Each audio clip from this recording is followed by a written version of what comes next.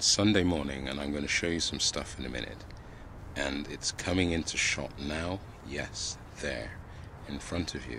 You see all this rubbish which is left over from Saturday night, and the Gulls. And the thing that I want to talk about, or just mention, is the way the Gulls, they've got this attitude like, look, it's got nothing to do with us. And yet you see them picking away at food, and if you ask, so do you have plans to clean up? Do you have plans to put that in the bin? Well, I won't repeat what they say, but basically they deny everything, sort of, plus a very strong mind your own business. So that's just one of those things with Gulls. They're having their Sunday morning breakfast, as you see. Yeah, what can I say? There's no denying it.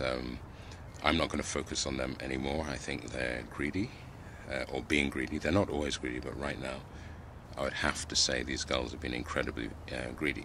So we're just going to sort of spin around and look at the bright, sunny Sunday morning city, which it does look kind of nicely polished and everything. So there you see the central station. There's not much train action. You can make out, if you look at that yellow in the background, slightly to the right.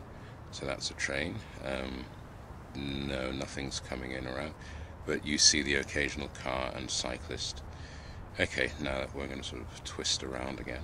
You may notice I'm now doing anti-clockwise turns, though I might get back to clockwise, not that important.